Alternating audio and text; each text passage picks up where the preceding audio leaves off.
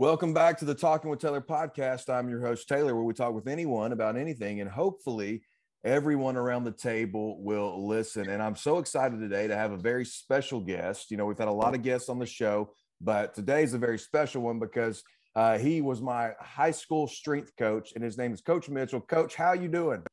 I'm doing great. How are you doing, Taylor? Coach, we are good. We're good. We're just getting ready for the Christmas season, as everyone is. And so, man, we're glad you guys are doing well, but I'm so excited to talk to you today. And I think this topic is very important. But before we dive into what you're doing at greater level training, we're going to talk about what, you taught me in high school and kind of what led you to go into strength and conditioning.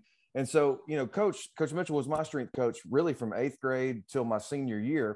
And when I got into college, I realized really quickly how fortunate I was to have Coach Mitchell as my strength coach. Coach really and truly had me prepared in a way that other guys were not. They basically came in and didn't have any form, but Coach Mitchell had specific programs for us as high school students that we learned in college that most guys didn't have. So Coach, what really led you into becoming a strength coach and honestly furthering and getting your PhD?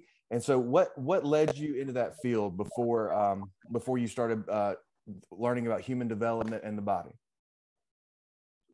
Well, first off, in my undergrad at Stillman College, I acquired a biology degree. And with that biology degree, there wasn't really any option to go into exercise science. They didn't have a program specific to that. But being a baseball athlete at Stillman, I wanted to understand more about how the body adapts to different strength training methods. As you know, probably prior to when you were younger, or other athletes as well too, when you're in that high school setting, you're usually just given some type of workout that a coach writes down, or they may print out from another college program, and it's not really specific for the high school athlete. So after finishing up my undergraduate degree, I had an opportunity to obtain my master's in exercise physiology at UAB. So that just really blew my mind, just opened my mind up to so much being an intern with strength and conditioning at UAB. And that gave me the opportunity to work with all sports. And it gave me the understanding that with each sport needs to be a specific workout for that sport. And even with having that specific workout for that sport, each individual is going to be different. So it still needs to be adaptation, modification that's going to be for that individual athlete to help them succeed. That's right. And, you talk about specificity, you talk about, just the, most high schools today, literally, like you said, they'll write down something on the whiteboard and they say, hey, do this, but it's not specific. There's no form training. The amount of training that's focused on form is very little, if none at all. And then, for me, I remember my freshman year, all the freshmen had to go through 2 or 3 weeks of form training where I'd already learned how to do form in high school. And so, and there's some of these guys that were going through form training are playing in the NFL right now, and so it just depends on, what kind of high school or the high school strength conditioning program. And so I was thankful and grateful that we had you and a lot of guys, man. You've got Ben Jones and you've got several other athletes that are in the NFL that went through your program, and your program has definitely paid off. And there's so many college athletes that, Tevin Cruz, Daheem Watkins, and Landon Cott. I mean, all these guys I can think of right off the top of my head that really and truly benefited from a great strength and conditioning program in high school. And so, well, Coach, a couple other things that, we're thinking about with the field of exercise science, exercise physiology. That field has come a long way since even I was in college. That was my major. But now you see high schools are now starting to hire specific, strength coaches, but that field has come a long way in the past, I would say 10 years. So how have you seen that field develop since you were in school and where we are today? Right. So even recently with colleges, now that they require all of the strength coaches to be certified with a CSCS. Yep. Before that, colleges strength coach didn't even have to be certified. That's in some instances. So that's one thing that I pride myself on, like working with you all at Bibb County and currently now, is I was certified. So I understood the background, I understood what needed to be done. And that same trend is now going to the high school level because one, it really helps the coaches. I know a lot of coaches think that they can understand what they're doing, or I could just print off this from what a D1 school is doing. And I know what a squad is, I know what a bench is, but there's so much to it that also if a coach just really relieves that burden on themselves, they can do more of the coaching that they need to do. And then the athletes are going to progress and everything else. But I understand too that with having that, not a lot of coaches are going to be certified. That's right. And also you have schools that are going to have limited resources that may can't afford someone like that. But that's what we kind of try to provide with greater level training, is the opportunity for a coach just to sit back, allow myself, interns, other coaches to come in to turn that high school setting into more so like a collegiate setting, where you're going to have those GAs, you're going to have those head strength coaches, and you could just sit back, learn from the program. We can guide you through the program, or you could just watch and just help motivate your athletes to succeed. So I think it's going in a direction now where everybody's understand the importance of someone being certified, someone being knowledgeable, and helping their athlete ultimately get to their goal and the team to get to their goal. That's right. Absolutely. Having somebody in the room that is certified, I think, is huge. And you definitely hit on that. And obviously also, you know, where the coach, head coach can focus on coaching football, and you bring a guy in that's focused on strength and conditioning, preparing the athlete to play football. And so that's some great stuff. So yeah, you hit on it for just a brief moment, but now let's dive into greater level training. You mentioned that you go in, you help coaches, help high schools. So what led you to start this, and what all do you guys do? Well, basically I started it right before I left Bibb. So I spent 6 years at Bibb County High School. Thereafter, just had the opportunity to obtain my PhD. I wanted to just learn more. And with the opportunity of obtaining my PhD at the University of Alabama, it just exposed me to more information about how the body reacts to exercise, how to work with people of different ability levels, how to actually develop, implement, evaluate, research, and look at that. So it gave me the opportunity to not only focus on athlete, but work on or focus on general population as well too. So even like with my dissertation, one thing I did is looking at intermittent versus interval walking. So you hear about high intensity exercise, but high intensity exercise is not safe for everyone. That's right. So what about people in the general population who have a low fitness level?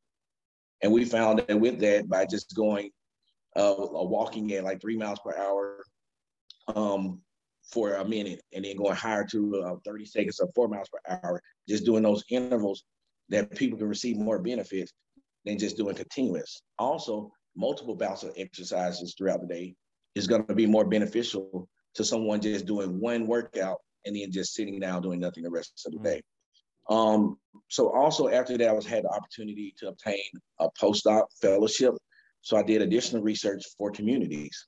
So I learned with Saving Lives. So I worked with the Center for Community-Based Partnerships at the University of Alabama. So I worked with Saving Lives, which was an initiative to help individuals to better themselves and get health information, but in a church setting. So meeting on Bible study days with the church, maybe the first hour, they gave us the opportunity to provide health information. Also, we did health screenings. Also swim to the top, trying to help disadvantaged youth to learn how to swim and reduce their risk of unintentional drownings. And then I had the opportunity to develop my own 3-month intervention in Marion, Alabama, to partner with extension officers and create a 3-month nutrition and physical activity intervention where we met twice a week, had University of Alabama exercise science interns or students, they helped as well. But we were able to see a reduction in systolic blood pressure, wasted hip reduction, all of that in just 3 months. So that just kind of helped me to formalize that, hey, I know the strength and I still can learn from that, but there's so much with helping people just reduce their risk and overall chronic diseases. And then also now partnering with my wife, who she had the opportunity to do a postdoc in health education, where now she can understand to help parents that may have kids with deviant behavior, or school systems that have kids with deviant behavior, work in small groups, find out different ways that they can come up with solutions, strategies to help them to try to alleviate their behavior, and also parents, how to be better parents, parent education sessions. So how do you talk to your kids? How do you listen to your kids? How do you communicate and everyone can work on same kind of level where that you actually can be productive as a family, and also teaching parents to have that self-care. It's okay to kind of say, I need time for myself. Y'all go play this game. Let me go take a bath for 30 minutes by myself without hearing anything. Just trying to focus on the mental, nutrition, physical, and just trying to help people of all ability levels. And it's just been great. I mean, just also the opportunity to work with people with disabilities. So we have a current contract with Horizon School in Birmingham with students with intellectual disability. And the amazing thing about it is you can do some of the same similar things that I did with athletes, agility ladders, knee up, toe up, the same thing, because we're just working on functional ability. I work with older adults up to 87 years old. Same thing, they receive the benefits. But the biggest thing that we try to promote is that small group atmosphere. Because as you know, with your groups, when you're working with your students and the church and everything, if you have that group atmosphere, it's more likely that they're going to be accountable. It's more likely that they're going to sustain the activity. So we're just trying to create that family, and also being able to work with Bibb County Strength and Conditioning as a GLT owner. And also I work with the students with intellectual disabilities or disabilities at Bibb County High School for a short time as well too. Well, Coach, man, what you guys are doing is incredible, and it's taking your passion with not just physical health, mental health, every aspect of that is incredible. And Coach, what you're doing in the high schools and with general population is just fantastic. Well, Coach, before we go, how can people get in touch with you guys if they're interested in bringing you in? If if a high school is really looking for some mentorship, or if they're looking for you guys to come in and take how can they get in touch with you, and where can they find out more information?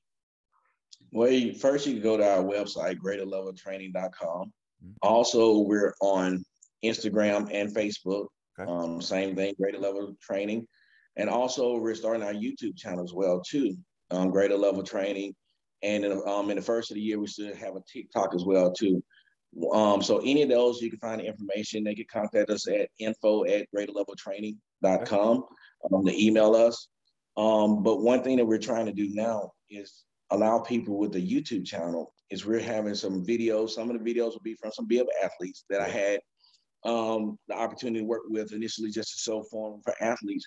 But with the YouTube channel, what we're really trying to focus on is allow people, it's free service, but just going in and get coaching where it may be, okay, I want to focus on balance and coordination. Well, in that balance and coordination playlist, we're going to have an opportunity for you to do this in a chair, standing with the assistance of a chair, or if you want to be like an athlete, you won't have a chair at all, but it's different things to still work on the same focus or area for those individuals. So we're trying to make it inclusive so everyone can benefit, and also providing coaching within the description. Hey, try to do this many times per week, and just provide feedback there. So I just want to just try to just have an inclusive wellness environment, which I know a lot of people with disabilities, or who have disabilities, or who may be older, they feel neglected. They feel like they don't know exactly what to do. And also some athletes, because you all used to get upset with me and everything about, like you said, with form, technique. But the main thing is, especially like with athletes, older adults, it's the same thing, like with flexibility. People don't take the time to work on flexibility. I'll go in the gym, I hit this, but I don't want to stretch, or I don't want to do this. But hip flexibility, that's key to everyone. Look how many people, older adults and people, have like knee replacement, hip replacements. And it's just about your ability for your body to move in certain directions. That's right. Well, Coach, we're definitely going to have you on again for sure, especially when the YouTube channel launches. And so, but all his information, all is going to be in the description in this YouTube video. So be sure to check out their website. And if you have any questions, reach out to them. And Coach, thank you for being on today. And guys, thank you so much for listening to the Talking with Taylor podcast.